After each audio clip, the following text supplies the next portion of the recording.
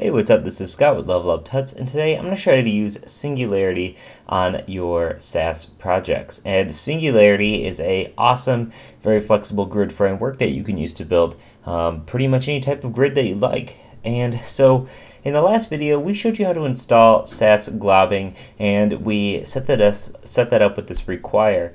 Now, to install this gem, we can really install it the same way that we installed the previous globbing gem. So we can say sudo gem install, and then it's Singularity GS.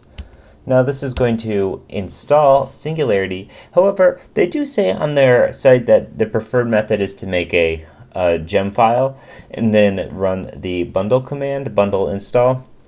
And that definitely works, but if you just have this project like this and you're running your compass watch the same way we're doing here, to be honest, it doesn't really matter. If you were having a bunch of gems, maybe you use these gems on lots of projects, then it made sense to have a gem file with Sass, compass, Singularity, and then you could run bundle install and it would make sure that you have all of those things installed. So although we're not doing that with this method this time, we have the gem installed nonetheless. So let's come back to our project, and now we just really need to require, and we're going to require in here Singularity, sorry, I'm going to make sure I spell this correct, Singularity GS, okay. And now we have our grid framework set up. Okay, so how do we use Singularity? Well, anywhere that we use the Singularity mix-ins that come with the Singularity Grid System, we'll have to import Singularity, just like we imported our variables and stuff like that. So at the top here, we can just say add import, and then again Singularity GS, and then semicolon. So just like that, we should be able to use Singularity. So let's check out our compass watch, right?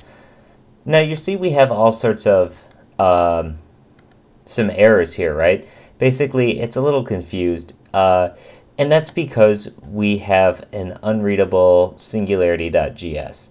And if you remember, in the last video, we made a modification to config.rb, and we had to restart compass watch.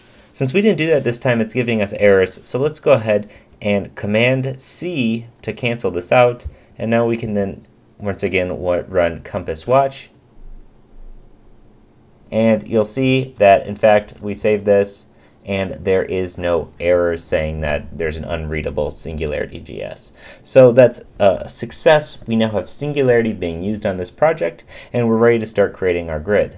So in the next video, we're going to create a basic symmetric grid using Singularity. It's going to be non-responsive, it's not going to be anything fancy, but it's going to be a grid system and it's going to work really well. So check it out. Next video coming very soon. We're going to be working with grid systems. So as always, this is Scott with Level Up Tuts.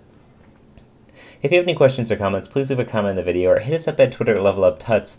Let us know what you're thinking. We'd love to hear from you. Thanks for watching. Bye.